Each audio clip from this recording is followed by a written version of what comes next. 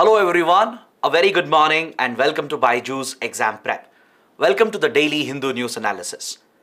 Before we begin, we have an important announcement.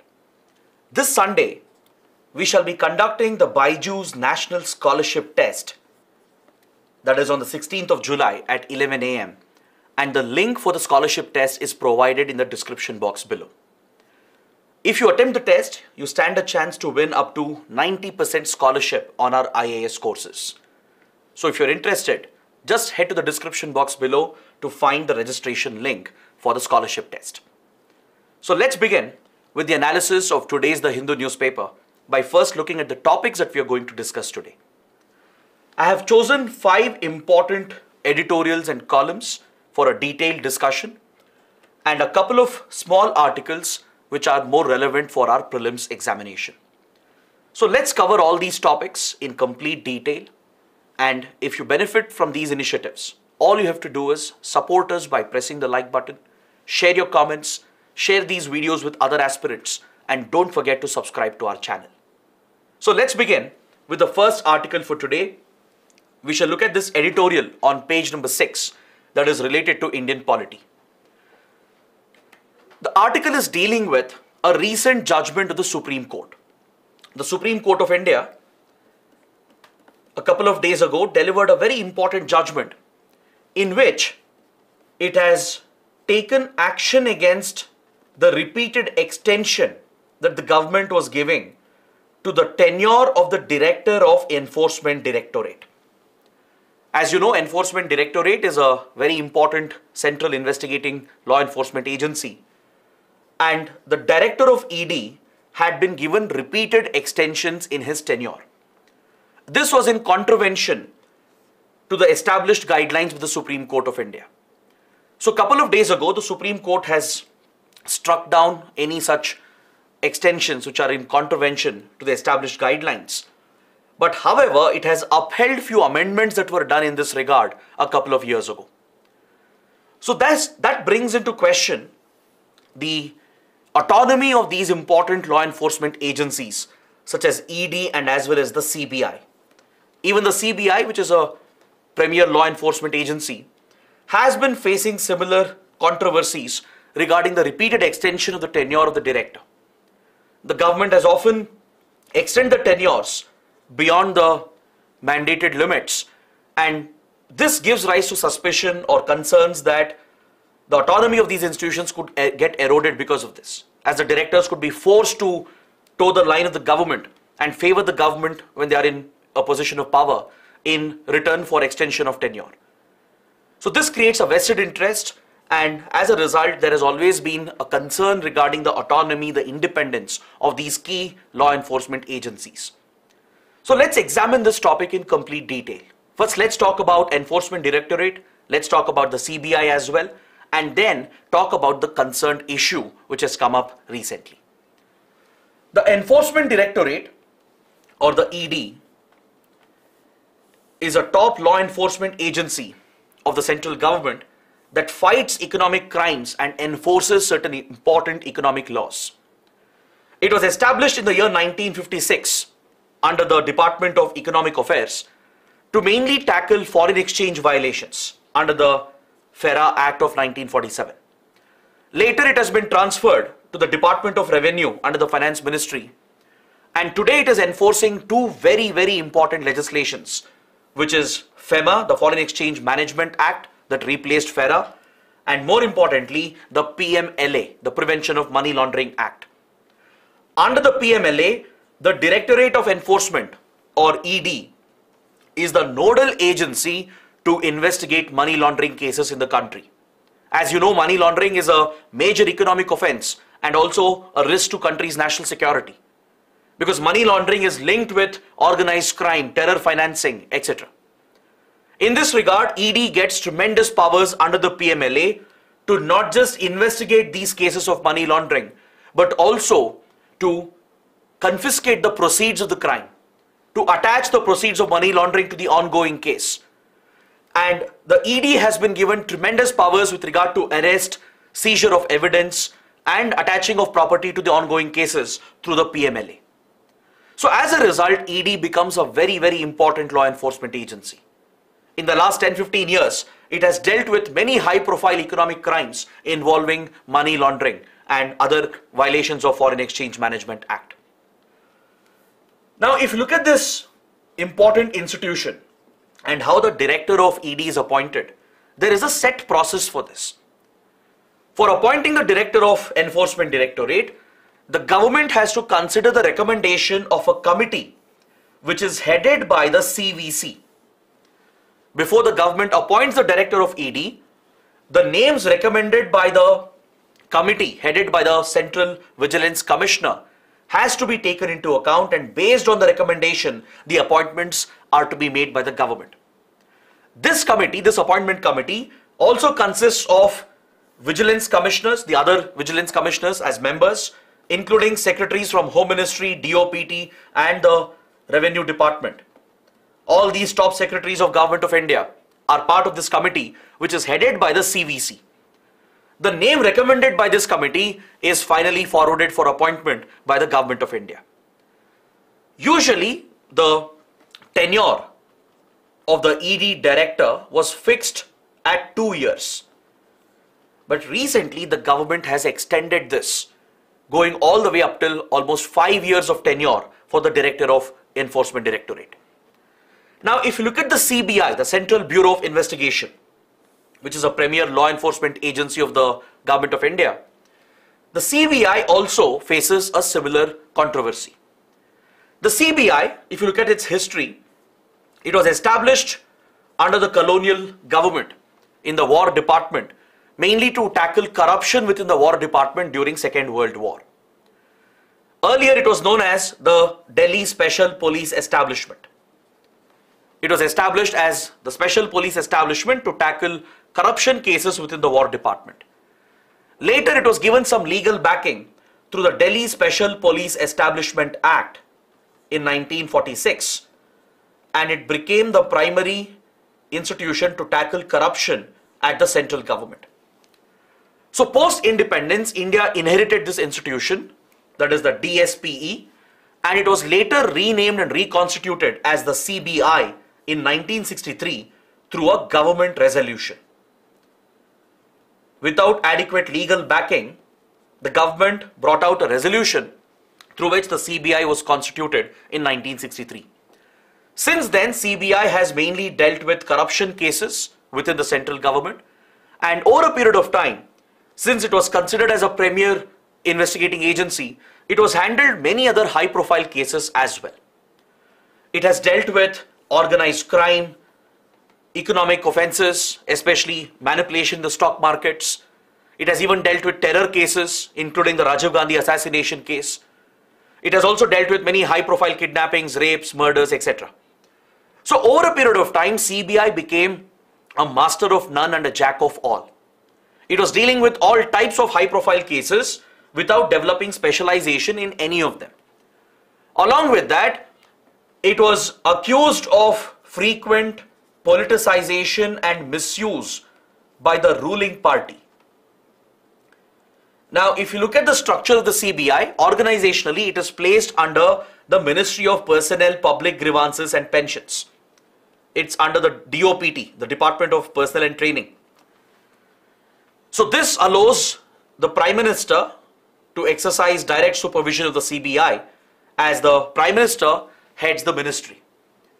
Even though there is a Minister of State, the Prime Minister does exercise direct control over the Ministry of Personnel, and this always led to allegations since many years that the ruling party would misuse the CBI's powers through the office of the Prime Minister, through the Ministry of Personnel, by making selective appointments and by politicizing the organization.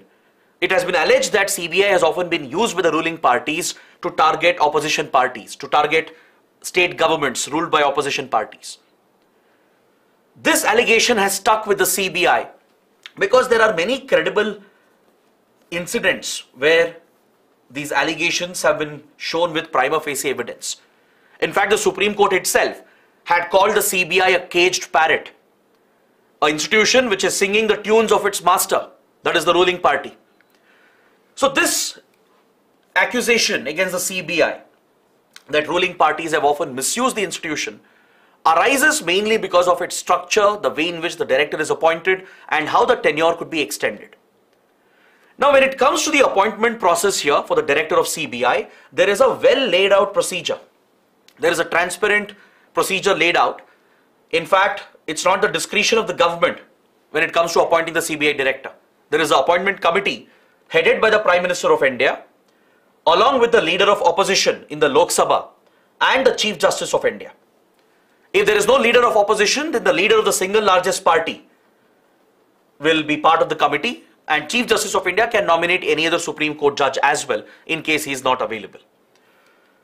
So this has been codified under the Lokpal Lokayukta Act through provisions provided under the Delhi Special Police Establishment Act and through amendments made into the Lokpal Lokayukta Act. The CBI director's appointment has been very well laid out. Appointment will be done by this committee headed by the PM, which also consists of leader of opposition and the Chief Justice of India. Then through the CVC Act, a fixed tenure for CBI director has been provided for 2 years.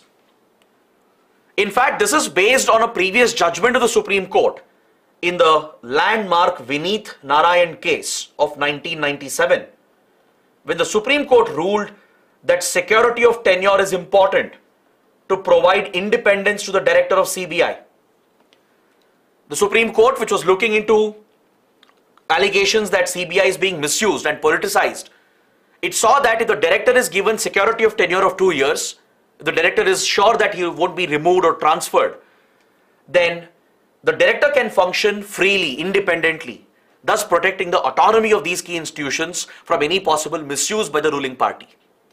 Keeping this in mind, the Supreme Court ruled in Vineet Narayan case that CBI director should be given a mandatory tenure of 2 years. This was to secure the independence of the institution. This was codified through the CVC Act of 2003, where it has been clearly mandated that CBI director will have a tenure of 2 years. There are other Supreme Court directions as well. In 2019, for example, the Supreme Court had ruled that no officer with less than 6 months tenure to retire will be considered for the post of CBI chief. This is to ensure that officers who are about to retire are not given an unnecessary extension, because that again creates a vested interest. If the government is promising the post of director of CBI at the last phase of officer's tenure, then he or she might be motivated to favor the government in those last few months in order to win the post of the CBI director. And further, the post tenure can be extended as well for at least 2 more years. So to prevent this, the Supreme Court had directed that no officer with less than 6 months remaining in their tenure shall be appointed as the director of CBI. The court also ruled that director is to remain in office for not less than 2 years and can be transferred only with the consent of the appointment committee. The whole idea here was to secure the tenure for the director so that the institution can be independent and autonomous from the ruling party. But now the government has made a change. Let's understand this in more detail. Let's talk about the recent changes that have been made to the tenure of the director of ED and CBI and how this creates a constitutional question.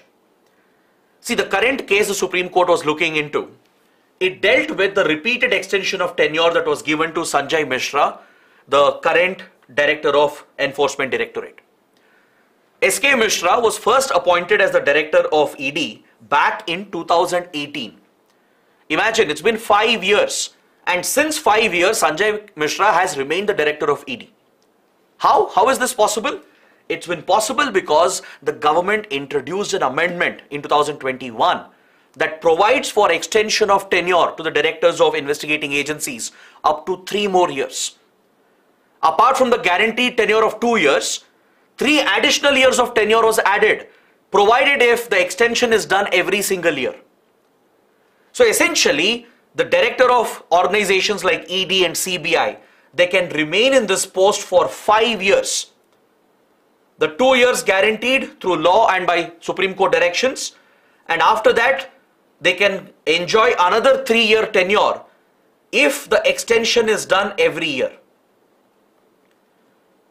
every year if the tenure is extended beyond the 2-year tenure, the director can have up to 3 more years. So in total, the director can remain in the post for 5 years. Now, if such repeated extensions are provided, the concern is that these officers might be forced to toe the line of the government, favor the ruling party, listen to the political masters and use the organization, rather misuse the organization for political purposes, so that they keep getting extensions in their tenure, right? And that suspicion, even if it doesn't happen in reality, even that suspicion, that element of suspicion is enough to cast apprehension about the independence and autonomy of these key institutions. See, before S.K. Mishra's tenure was about to end back in 2020, the government gave another 1-year extension. This was challenged at the Supreme Court by a NGO, and the Supreme Court ruled that you can't keep providing such extensions to directors. This erodes the independence of the institution and it contradicts previous judgments of the Supreme Court. So to contradict the Supreme Court judgment, the Government of India amended the laws itself. The CVC Act and the Delhi Special Police Establishment Act were amended in 2021 to provide a potential 5-year tenure to the director of CBI and ED. Through this amendment, that is the CVC Amendment Bill and DSPE Amendment Bill, apart from the guaranteed 2-year tenure, additional 3 years were given, provided if the extensions are granted every year. This was supposed to be an exceptional provision. The government's argument was that there could be certain exceptional circumstances where, in the interest of the public, in the interest of ongoing investigations and cases, sometimes the directors may have to continue in their post in the larger interest of the public, in the larger interest of the nation. So giving that as a reason, the government justified the amendment. The government said there could be exceptional circumstances where the director may have to continue in his or her post to take forward the investigations which are going on. But this was supposed to be an exceptional provision. And before granting such extensions, the appointment committee has to approve such an extension. This was made very clear. But the Government of India has gone ahead and given repeated extensions to S.K. Mishra, the current director of ED, and he has been in this position for 5 years right now. This is what had been challenged at the Supreme Court. The repeated extensions that had been granted to S.K. Mishra, this was under challenge. And the amendments that were done in 2021, those amendments were challenged on constitutional grounds. The NGO which had filed the petition had argued that these are unconstitutional amendments, as it erodes the independence, autonomy of these key institutions, which in turn could erode the fundamental rights of our citizens. The Supreme Court, which looked into the issue, has passed a very important judgment, and that is the focus of the editorial. The Supreme Court has ruled that if the tenure of the director is being extended beyond the 2-year period, it can be done only in exceptional cases. And this is not the sweet will of the government. The government can't simply keep extending the term of the director. This has to be approved, recommended by the appointment committee, by the committee which appointed the director. In case of ED, it is the committee headed by the CVC. In case of CBI director, it is the committee headed by the PM. These appointment committees have to recommend the extension. Only then the government can extend their tenure. The Supreme Court has reiterated this position, and hence it has asked S.K. Mishra to resign, to step down. But it has given him time till the end of this month in order to provide for a smooth transition.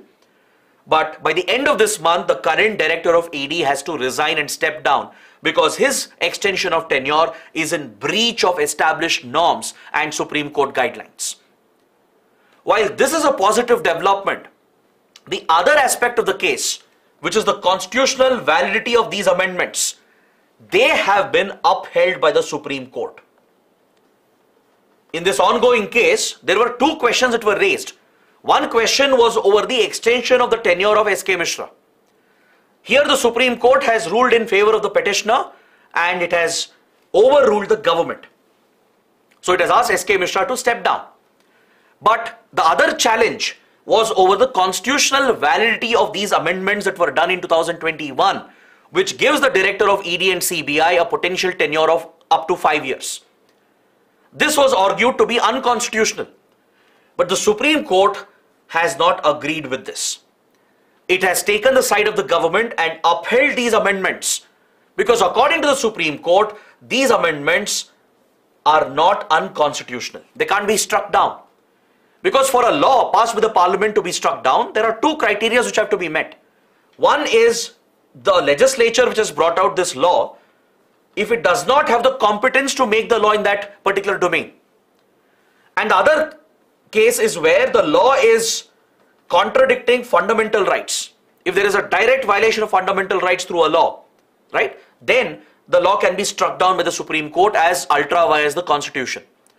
But in this case, the Supreme Court has felt that these amendments that were done, they are neither directly compromising fundamental rights and nor the parliament which enacted the law, nor does it have the legal competence to bring out these amendments. Parliament of course has the legal competence, it does have the jurisdiction to carry out these amendments, right? And since the violation of fundamental rights couldn't be proven, right, the Supreme Court has upheld the constitutional validity of these amendments.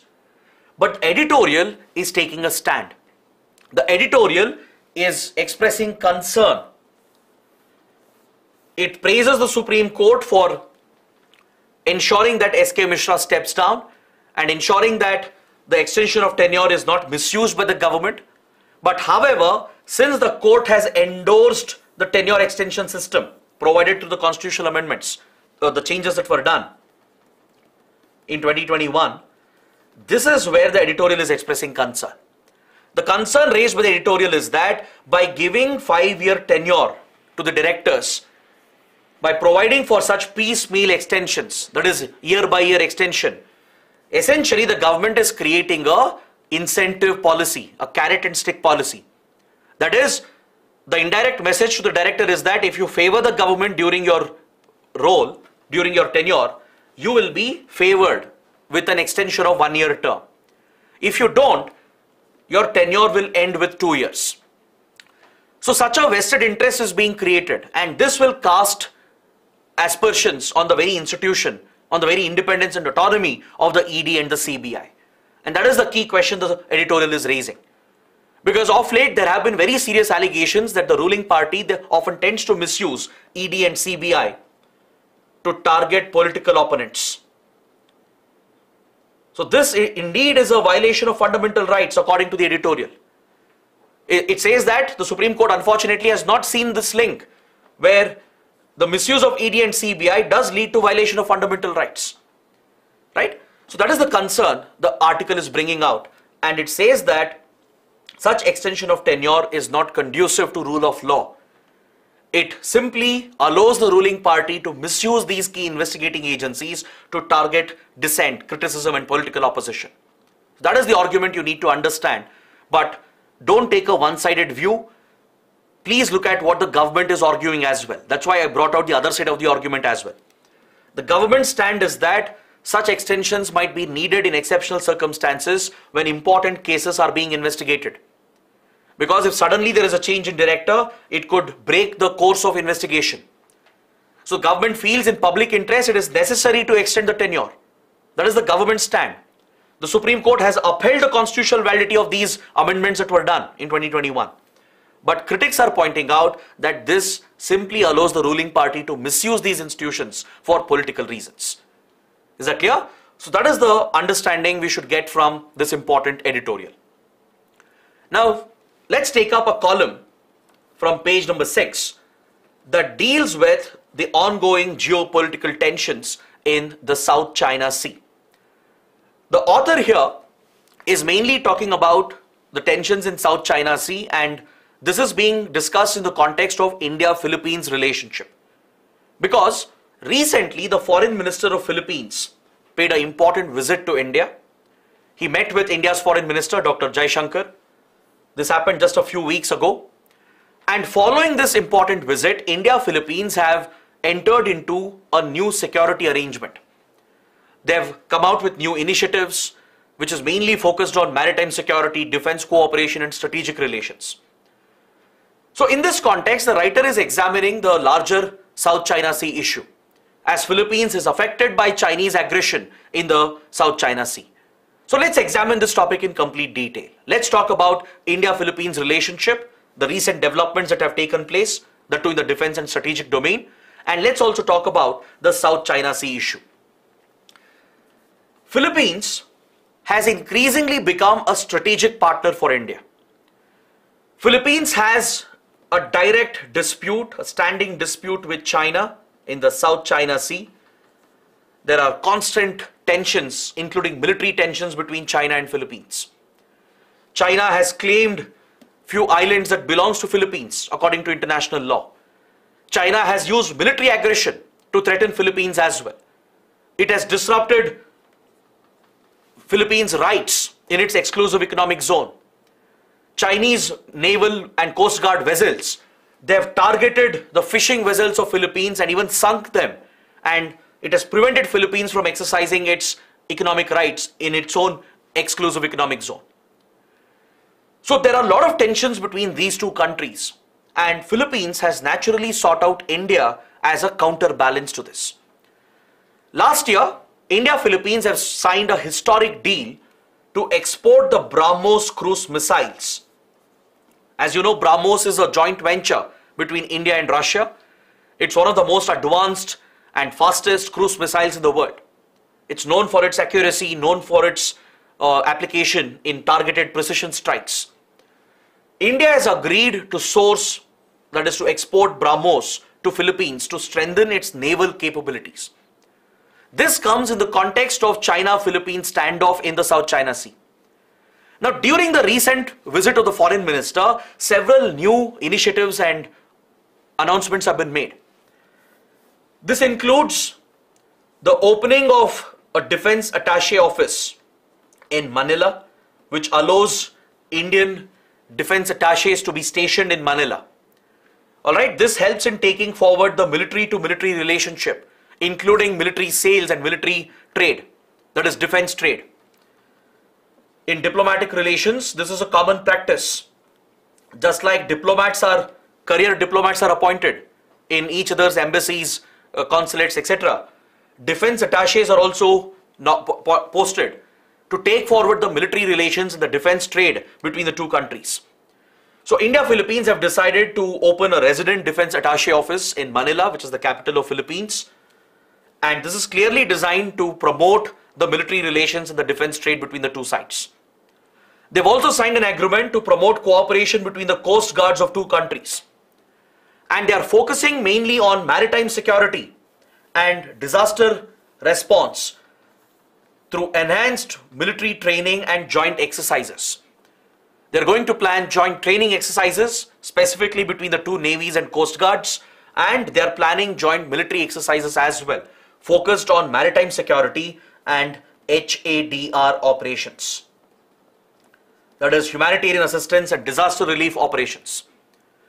They have also signed a deal which will allow Philippines to procure naval assets from India through a concessional loan that will be provided by India.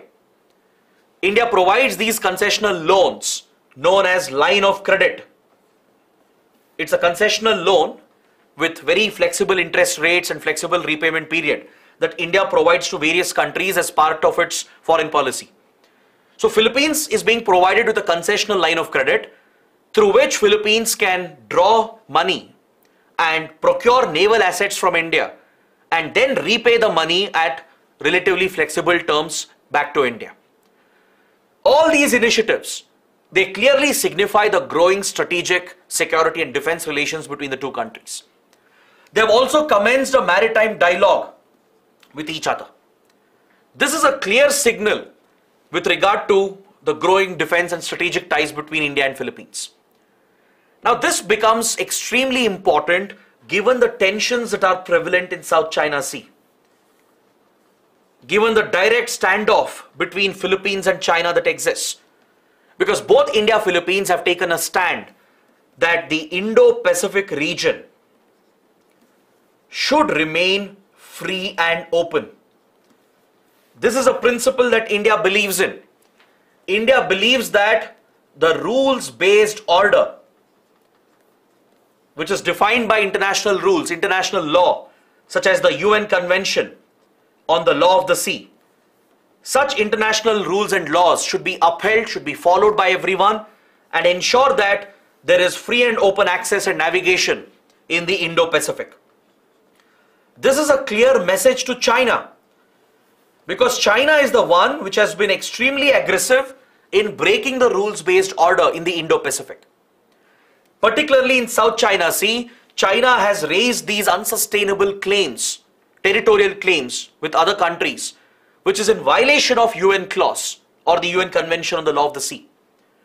It has disrupted freedom of navigation, freedom of overflight for the vessels and aircraft of other countries, thereby threatening the international rules-based order. So these tensions could easily turn into a bigger conflict, which could destabilize entire South China Sea. And South China Sea is critical for the global economy, and it's critical for India as well. That's why India works with the Quad grouping, the quadrilateral, to work with countries like US, Japan and Australia, all of which are like-minded countries, to enforce the rules-based order in the Indo-Pacific. So during the foreign ministers meeting, India has reiterated this stand, this position, that South China Sea issue has to be resolved peacefully through diplomatic methods and legal methods, not by resorting to military aggression. It has urged support for Philippines in this context to support free and open navigation and overflight in the South China Sea. So this brings us to the question of what's happening in South China Sea. What is the dispute all about? Why are there such high tensions in South China Sea? So let me take you through this so that you have a complete understanding of this topic. Now, if you look at the map, it's a very important map that you're actually looking at. This is where South China Sea is located. It essentially connects the Indian Ocean over here with the Pacific Ocean. It is a critical route. It is a very important sea lane of communication that connects the Indian Ocean via Strait of Malacca. This is the Malacca Strait near Singapore. So via Malacca Strait, South China Sea is linking Indian Ocean with the Pacific Ocean. Today's global economy, global geopolitics is largely centered around the Indo-Pacific. Large part of global trade, a large part of global oil supplies is passing through South China Sea. Is that clear? A lot of India's exports and imports also passes through South China Sea. A large percentage of our exports and imports is passing through this sea route. And more importantly, South China Sea is blessed with precious resources. It is said to have hydrocarbon reserves. It is blessed with fisheries and also precious minerals, potentially including rare earth minerals as well. So there are plenty of resources present here, and it is a vital sea lane of communication linking Indian Ocean and Pacific Ocean. Large part of the global trade and global oil supplies are passing through the South China Sea. So no wonder China wants to exercise greater control over this water body. But however, when it comes to maritime boundaries, maritime jurisdiction, the maritime boundaries are defined under international law through the UN clause, the UN Convention on the Law of the Sea that came into force from 1984. This is what countries follow while demarcating their maritime boundaries, where they identify different maritime zones such as territorial waters, contiguous zone, exclusive economic zone, etc. Under the UN clause, a country will have complete jurisdiction and powers within its territorial waters that extends up to 12 nautical miles from its coastline. Then exclusive economic zone, which usually extends up to 200 nautical miles, going up to 350 nautical miles. In this region, the country will have exclusive economic rights over all the resources present in the EEZ, the coastal state will have complete rights over the economic resources and other countries can't exploit them. Within territorial waters, the country will have complete jurisdiction. All the laws of the country can be applied within the 12 nautical mile range. So such maritime boundaries are clearly defined and demarcated through UN clause. This ensures that conflicts and disputes can be prevented. But China has refused to follow the UN clause provisions, and based on historical claims, historical records, China has tried to claim the whole of South China Sea to itself. As China has risen as a major global power and now it is challenging the US for the position of the global superpower, right? There is direct confrontation between the two superpowers. And China wants to exert its dominance in the Indo-Pacific by gaining control over South China Sea. Because China obviously is interested in the resources present here.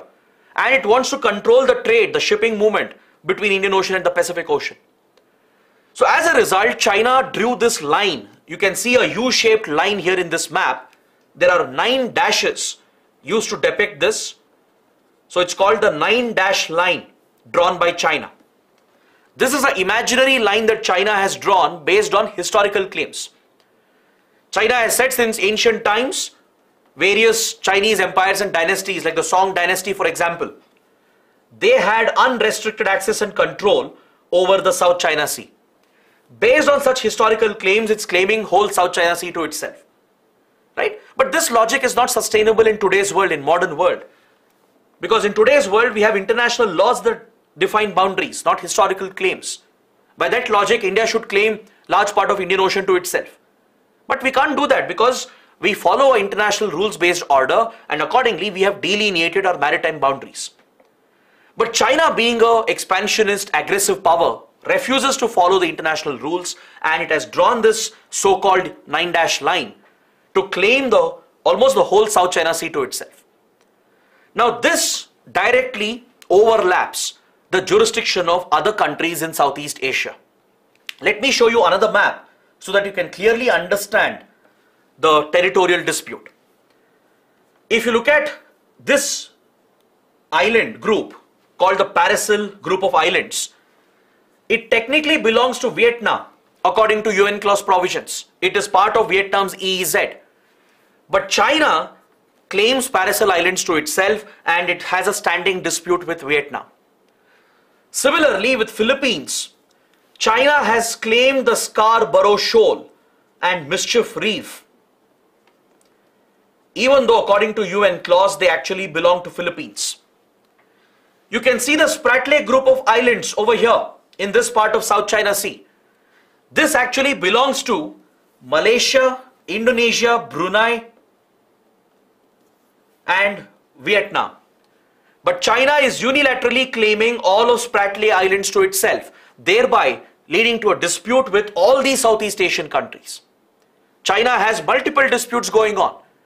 It has a direct dispute with Vietnam over Paracel Islands, dispute with Philippines over Scarborough Shoal, and dispute with Malaysia, Brunei, Indonesia, Vietnam and others with regard to Spratly group of islands. Now when it comes to the Scarborough Shoal dispute, there was an interesting development in 2016. Philippines, which was the affected party, it approached the PCA, the Permanent Court of Arbitration, which is an international tribunal recognized under UN clause, to resolve such maritime disputes. To resolve maritime disputes under UN clause, the PCA has been recognized as an arbitration mechanism, the Permanent Court of Arbitration, which is headquartered at The Hague in Netherlands. So Philippines filed a case against China, pointing out that China is breaking international rules. Because China has not only claimed these areas in contravention of UN clause provisions, it has even resorted to aggression and illegal methods to consolidate its illegal claims. Chinese Navy, Chinese Coast Guard, they frequently threaten other ships and vessels and aircraft. They intercept them. They have even sunk the fishing vessels of other countries. China has even tried building artificial islands to further its claims. and it has been turning these artificial islands into military bases to strengthen its military position. These acts of China, they are clearly illegal. They are aggressive acts, and hence Philippines had approached the PCA. In this historic case, the PCA ruled in favor of Philippines. That is what you need to understand. In the 2016 case at the PCA, the ruling went in favor of Philippines. The award was given in favor of Philippines. The PCA ruled that according to all available records and according to international law, Scarborough Shoal belongs to Philippines and not to China. Is that clear?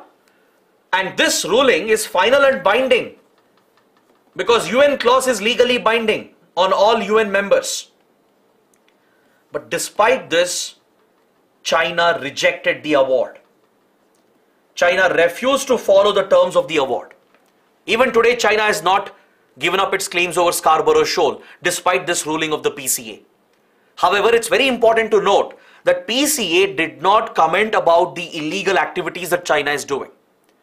It did not ask China to stop its aggressive activities, its construction of artificial islands, etc. It only ruled that Scarborough Shoal belongs to Philippines, not to China, and it dismissed the historical claims of China. Even though this part of the award is binding and China was supposed to follow this as a UN member, it has rejected the award, which clearly shows the expansionist aggressive tendencies and intentions of China. It's in this context that the growing relations between India and Philippines is extremely important. Now, with regard to South China Sea dispute, what is the solution? What's the way forward? The solution has to come from the region itself. Since multiple Southeast Asian countries are affected, one country alone cannot come out with a solution. Philippines is not strong enough to stand up against China. Vietnam alone is not strong enough to stand up against China. So the regional grouping, that is ASEAN, the Association of Southeast Asian Nations, this group has to come together. All the members, especially Malaysia, Brunei, Indonesia, Philippines, Vietnam, they all have to unite and work towards a political solution. They have to push China diplomatically, put that diplomatic pressure and work out a code of conduct so that every country in the region can follow an established code of conduct. Because see, legal route is not viable. We have already seen China does not follow the legal route. It does not respect the awards given by international tribunals. It only leads to further tensions and hostility. The military aggression route is definitely not viable because that could turn into a bigger conflict which will completely disrupt and even destroy the global economy. So India is deeply concerned about these consequences. That is why India has insisted for a peaceful conflict resolution.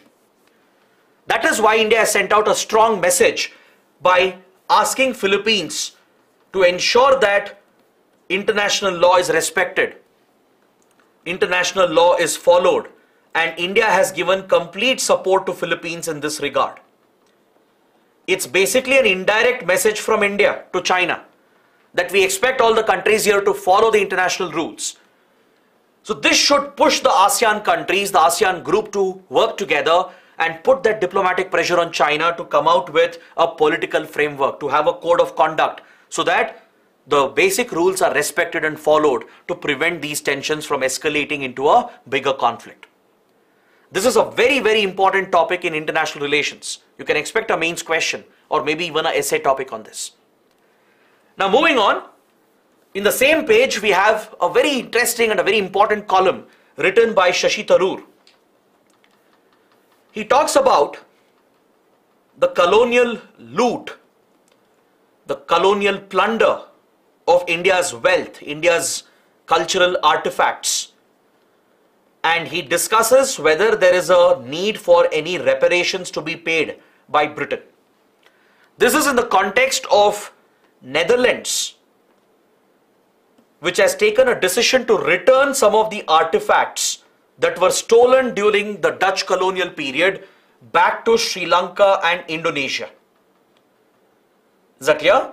Recently, the Dutch government has announced an initiative that around 400 plus stolen cultural artifacts, which were stolen by the Dutch colonial empire from Indonesia and Sri Lanka, will be returned back to those countries. In this context, Shashi Tharoor is examining what Britain has done. What Britain has done for India, given the scale of the loot and plunder that the British colonialists did in India. In fact, Shashi Tharoor has written wonderful books on this. He has written a book called The Era of Darkness. And he also brought out another book, The Inglorious Empire. In both the books, he illustrates the atrocities of the British colonial empire. It's without doubt that British colonial rule destroyed India's culture, India's society, India's economy. And they did the same in every other colony, be it in Africa, be it in the Pacific Islands or in the Caribbean, right? In every colony, the British, they destroyed the local society, the local economy and culture, and inflicted deep trauma.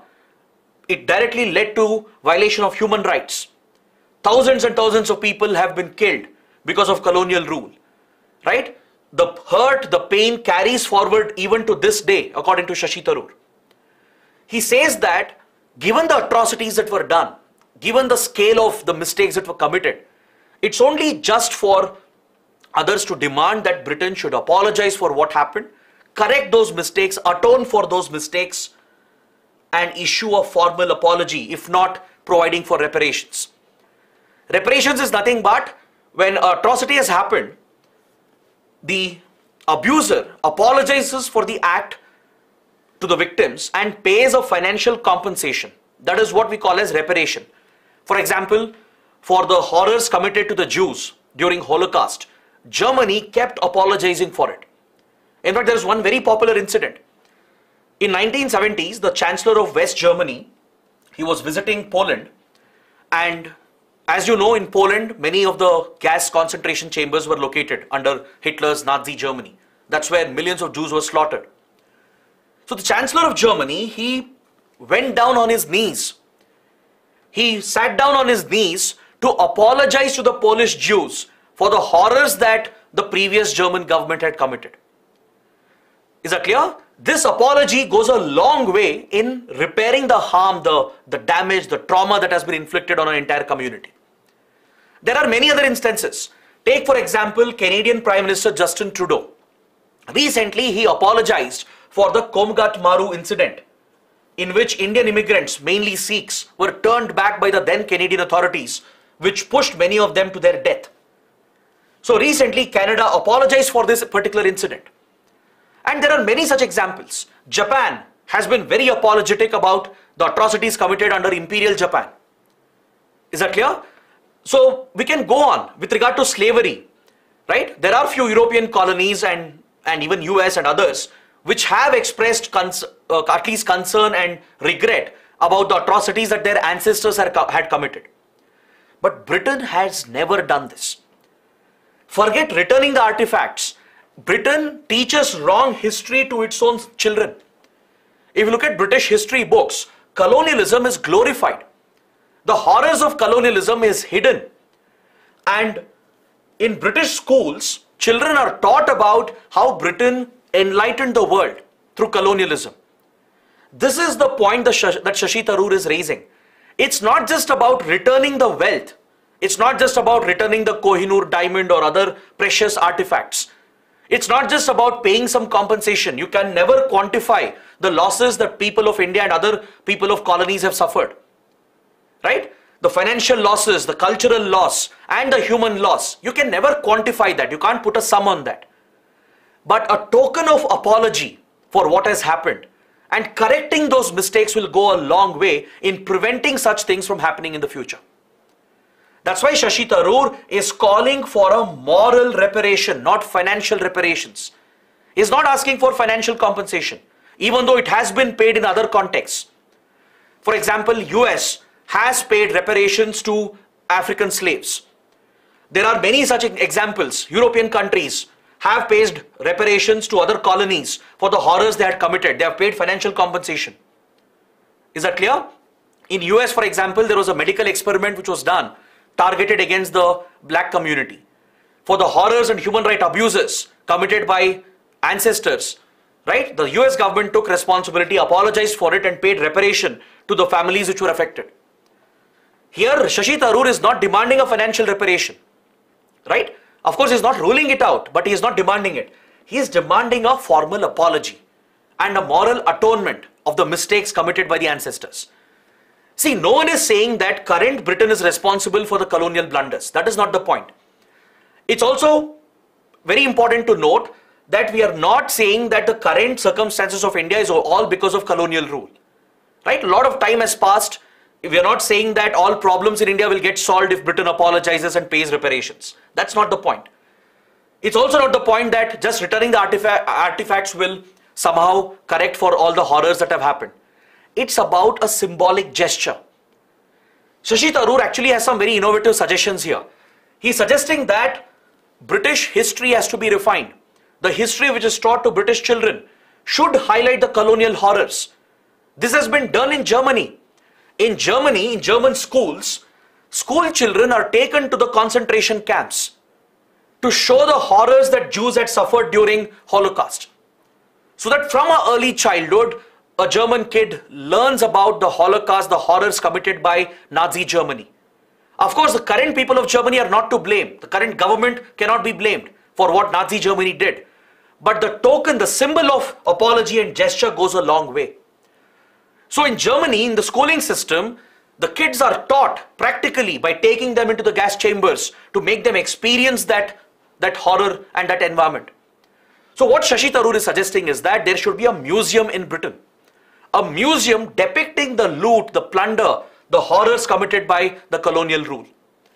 He's asking for better history to be taught to British children. Not just highlighting the achievements, but showing the horrors and human rights violations as well. And a formal apology, a formal note of apology from Britain. And followed by a return of cultural artifacts, because that does hold cultural significance in colonies like India. So that is the key argument that Shashi Tharoor is making. I feel it's a very important argument as far as history and even international relations are concerned. The topic of colonial plunder, reparations, return of cultural artifacts is a trending topic. Right? Recently, US also, along with Australia and few other countries, have signed agreements with India to return cultural artifacts back to India. In that context, the topic could be very, very important for your mains. Next, we have two small articles on page number 8. Let's look at them one by one. This article here deals with a proposal made by TRAI for partially banning few mobile applications. The Telecom Regulatory Authority of India, which is the regulator of the telecom sector, it has sought inputs from the industry. It has sought inputs from the industry regarding how a selective ban can be imposed on certain applications, on certain part of the internet traffic, in order to deal with security and law and order situation. Because as you know, despite all the benefits of the internet and social media platforms, these platforms can be potentially misused as well to spread fake news, to instigate riots, to trigger unrest. This is a security challenge, a law and order challenge. So India expects social media firms, internet service providers, the tech companies to cooperate with law enforcement agencies. But whenever things go out of hand, when there is widespread violence which has broken out in a particular region, India is known to shut down internet in the entire district or in the entire state. And in fact, India has become quite notorious for doing this. India has become known as the internet shutdown capital of the world. Especially in the last few years, majority of the internet shutdowns are happening in India. For example, take the latest development in Manipur. Because of the ethnic violence, from almost 2 months, Manipur is off the internet grid. In Punjab, when Amritpal Singh and pro-Khalistan activities got escalated a couple of months ago, for several weeks internet was suspended. In 2019 in Jammu and Kashmir, when Article 370 was revoked and J&K was reorganized, for almost 2 years internet was suspended in J&K.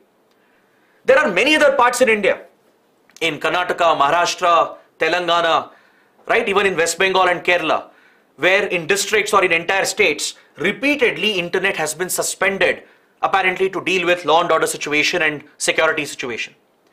This makes India the internet shutdown capital. Even when compared to authoritarian dictatorial countries, India comes out at the top, and the irony is India is a democracy. So there's a lot of criticism here that India shuts down the internet. It provides for a blanket shutdown of the internet, which is a violation of fundamental rights, including Article 19, that covers right to free speech and expression. That's why the TRAI is trying to find another solution here. Instead of imposing a blanket ban on the internet, it is seeing whether we can impose selective ban on certain applications, on certain features of an application. So TRAI has invited inputs from the industry and from all the stakeholders to see whether a partial ban is feasible, so that we don't have to ban internet across an entire district or an entire state. Is that clear? This proposal had been considered before as well. Back in 2015 and 2018, even then TRAI had considered regulating messages on social media platforms like WhatsApp, Twitter, etc. But the problem here is that enforcing such bans is technically impossible, because the internet being a decentralized peer-to-peer network, it becomes almost impossible to shut down the internet. You can shut down your ISPs, your internet service providers can be stopped from providing services. Certain specific websites can be blocked through ISP gateways, but you can't prevent access to what is there on the internet. Is that clear? Because there are many different ways in which the internet can be accessed. By using proxy servers, by using VPNs, virtual private networks, people can bypass all the bans, all the restrictions, and they can still access the internet. That's why the article is arguing that selective ban is not feasible. It may not work. You can ban maybe few websites, you can block maybe few applications, but despite the ban, there are other routes through which you can still keep accessing the applications. By using proxy servers and VPNs, it's always possible to gain access to the internet, despite what the government does. Right? That is the strength and weakness of the internet. Right? The beauty of internet is it is truly democratic. No single country controls it. No government can ban access to the internet entirely. At the same time, that is the biggest weakness as well of the internet, as it is prone to misuse by hostile and anti-national elements. So when it comes to VPNs, virtual private networks, where the user is routed through a proxy server located in another country, these VPN networks give anonymity to the user. They can hide their IP address, their location, their identity, and anonymously they can access the internet through virtual networks. India tried regulating VPNs a couple of years ago. Recently, CERT-In, Computer Emergency Response Team India, that is responsible for cybersecurity, brought out regulatory guidelines to regulate VPNs in India. VPNs were asked to maintain a log of all the data of all the registered users. This regulation led to a backlash by the VPN companies. They stopped providing services. They shut down their servers in India in order not to follow the regulations of India. But despite shutting down their servers in India, they are continuing their services from foreign servers. Because it's possible for them to bypass all the regulations and the bans and operate remotely, operate virtually, and still have access to the Indian cyberspace. So the essence of the article is that such selective bans will not work. Partial bans on the internet will not give results because there will always be a route to access the internet. Alright? So a better solution has to be thought about. Definitely, shutting down the internet may become a necessity when there is a genuine security threat and a genuine law and order problem. But in a democratic country, you cannot have blanket bans extended for months and weeks together. Right? That is a direct violation of fundamental rights. So this is where India should find a balance. We should come out with a better regulatory policy, maybe a law through which we can regulate the security threats and these platforms so that the bans and the restrictions can be as minimal as possible while effectively dealing with the challenges, the security challenges. Got it? Now coming to the last article on page number 8, we have a very factual article related to the NRF, the National Research Foundation, which has been proposed by the Government of India. It's a very big step in the field of science and technology to promote research and innovation in the country. Recently, the Union Cabinet has approved the introduction of a bill called NRF Bill, the National Research Foundation Bill, that will establish this institution called National Research Foundation. So let's know more about the NRF, some basic facts. The NRF is modeled on the lines of the National Science Foundation of the United States. In the US, you have a foundation called National Science Foundation, which is funded by both the government and the private industry. This provides grants for research projects. It encourages research and innovation at the level of universities and colleges. It brings universities closer to the industry. It allows industries to participate in research projects in universities and colleges. So that is the focus of the National Science Foundation of the US, and in many other countries similar programs and initiatives exist. In all Western countries, especially in Germany, UK, etc., they all have similar foundations through which research projects are funded, and the whole research and development ecosystem is supported and nourished through institutions such as a National Science Foundation. So India also is trying to replicate that model, and this was one of the policy suggestions under the National Education Policy of 2020. Under NEP 2020, the government had proposed the establishment of NRF, and now the bill has been approved by the Union Cabinet. So in the upcoming monsoon session, the bill is going to be introduced, and very soon India will have a National Research Foundation. What will it do? It will primarily provide for grants to individual researchers, to postdoctoral candidates, to researchers in India. Direct support will be available where they can apply for grants for their research projects. It will bring the industry closer to universities, and it will create the required R&D infrastructure and ecosystem. It will promote the culture of research and innovation at a university level. And 50,000 crores will be set aside for this. The budget is 50,000 crore rupees over 5 years, out of which 28% will come from the government, around 14,000 crore rupees. The rest, 72%, will come from the private sector. This is what the bill is going to mandate. The bill will define how the government will provide for funding for 28% of the fund, and how the private sector will raise finances that should amount to 72% of the fund.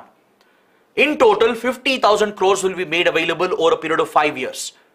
This is an incredible step, but still it's a very small step from India. Because when you compare this as a percentage of gross domestic expenditure on research and development, or GERD, which is a key indicator, we are allocating less than 2% of our GERD. Out of the total expenditure on research and development, just 2% of it is going towards R&D, encouraging these grants. This is a very small number compared to other top economies which are leading in the field of research and development. When you compare this with US, China and others, India is many steps behind with regard to the investment we are making in research and development. But at least it is a good beginning. It will set aside a large sum of money to provide for research and development in India that could drive innovation in the country. So that is why NRF is very, very important, both for prelims and mains. Now we move to the last part of today's discussion and take a look at a couple of articles that are more relevant from a prelims point of view. We have this article on page 10 referring to the European Parliament. And we have an article on page 13 that also refers to the European Parliament. This article is referring to a discussion that European Parliament is considering on the current crisis that's taking place in Manipur. Since there has been a lot of violence in Manipur, European Union has taken notice of this, and the European Parliament has brought out a resolution to discuss the issue, given that it represents a violation of rule of law, democracy and human rights. Because the EU is concerned about protecting democracy, rule of law and human rights. So it is considering to have a debate within the European Parliament. An urgent debate has been called for regarding the violence in Manipur. But India has rejected this. Indian diplomats have made it clear to European countries and the European Union that this is purely an internal issue of India, and EU has no locus standi to comment or look into this issue. So that is a separate issue altogether. Whether EU can look at this issue, what is India's stand, that's a separate issue altogether. But the point here is, what is European Parliament? Because there's another article in today's newspaper that refers to the European Parliament. This article on page 13. It refers to the biodiversity bill that EU Parliament is pushing through. To protect biodiversity, to protect all the land and water-based habitats and protect ecosystems, European Union is bringing out a fresh law that provides for protection and conservation of biodiversity. It's being called the Biodiversity Bill of European Union. This is facing a lot of backlash from conservative right-wing sections. It's become a very controversial bill. So this issue also has been reported here on page 13. So both these articles are bringing European Parliament into news. So let me tell you a couple of important facts about the European Parliament. The European Parliament is one of the principal organs of the European Union. It's one of the principal organs. The EU, which is a regional grouping of European countries, it is made up of few principal organs. It has the European Council, the Council of Europe, European Parliament, European Court of Justice, European Central Bank, European Court of Auditors. All these are the key principal organs of the EU, including the European Commission. So here we'll talk about one of the organs of EU, which is the European Parliament. This is the legislative body. It's one of the legislative bodies of the European Union. It basically has law-making powers and controls the budget as well of the European Union. That is the power and authority of the European Parliament. The MPs to the Parliament, the members, are directly elected by the European constituencies. Is that clear? So it's one of the principal organs of the EU. It's one of the legislative bodies that has the powers to make laws and control budget. Clear? So there is one more legislative organ of the EU, and I want you guys to find this out. I told you there are many principal organs of the EU. You have European Commission, you have European Court of Justice, Council of Europe, etc. Now please take a small exercise, a small homework. Read about the different organs of the EU and identify which is the other legislative body, which other organ of the EU has law-making powers, and post this in the comment section below. Post all the principal organs, the names of all principal organs of EU, and mention which of the organ has law-making powers which is shared with European Parliament. That is the assignment for you. Let's see how many of you do it. Now coming to the last article for today. On page 13, it's been reported that Pakistan has finally got some relief from its economic crisis. Since the last 1 year, Pakistan has been staring at a grave economic situation. It has run out of foreign exchange reserves, inflation has shot up in the country, and Pakistan's economy was on the brink of collapse. So it has sought assistance from friendly countries and from multilateral institutions. It has got some financial support from China, and recently its close West Asian allies, Saudi Arabia and United Arab Emirates, have announced a financial support of $2 billion and $1 billion respectively. Alright, so along with China, Saudi Arabia and UAE, which are very close friends of Pakistan, they are bilaterally providing financial support to support the Pakistani economy. Other than this, Pakistan had approached IMF for financial support, the International Monetary Fund, which is one of the Bretton Woods institution along with the World Bank. The role of IMF is to help out such countries facing a financial crisis. For example, Sri Lanka, which witnessed a similar crisis, also has been taking support from IMF. India, which went through a balance of payments crisis in 1991, 1992, even we took support from the IMF. Many European countries which went through economic crisis in the last 10-15 years, even they have taken some support from the IMF. So IMF is this multilateral institution that provides for emergency credit funding. When countries are facing a sovereign default, when they are running out of foreign exchange reserves, when they are facing a liquidity crisis, that is when IMF steps in and provides a conditional bailout package. The condition is that IMF will lay out certain economic reforms. For example, it will force the country to devalue their currency. It will force the country to initiate economic reforms to liberalize and open up the economy for foreign competition. So any support from IMF it's not just free support. There are conditions that come along with it. You have to follow and implement those conditions. Only then you become eligible for a IMF package. India had suffered from this when we opened up our economy. We were forced to follow some IMF conditions, which was a violation of our economic sovereignty. But since we were in desperate need of financial support, we took in IMF support and brought out some changes as prescribed by the IMF. Right now, Sri Lanka is doing the same. Sri Lanka is restructuring its loans and opening up its economy and devaluing its currency as prescribed by the IMF. So now Pakistan also has got a final approval for a $3 billion loan from the IMF. Of course, it is conditional. Provided if Pakistan fulfills the conditions, it will be getting a support package of $3 billion, which is provided through SDR, Special Drawing Rights, which is the reserve currency of the IMF. SDR stands for Special Drawing Rights. It's a basket of foreign currencies that constitutes and creates a unique reserve currency for the IMF. So through SDR, Pakistan will be getting a $3 billion bailout package. And these are some basic points you have to pick up from this article. So this brings today's discussion of the Hindu newspaper to an end. I hope you guys have understood all the topics. I've tried covering them comprehensively with all the background that is needed. The idea is to ensure you don't have to go back and scratch your head regarding reading the newspaper again. Right? Just spend 1 hour, 10 minutes with us and ensure that you cover the whole newspaper. If you guys are benefiting from this, do let us know in the comments. Like the video, share it with others, and do subscribe to the channel. Also take up the practice questions and head to our Telegram channel as well, because we have a quiz on some of these topics to help you revise. So that is it for today. I'll see you tomorrow. Till then, take care. Have a good day.